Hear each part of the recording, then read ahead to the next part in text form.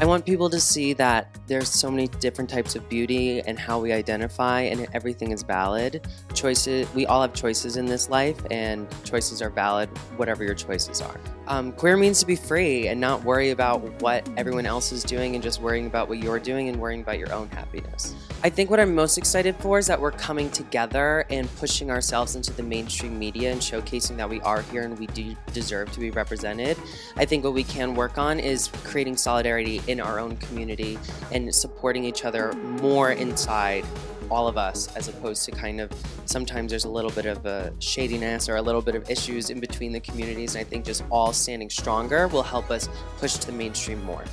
My favorite color is blue, if you couldn't tell.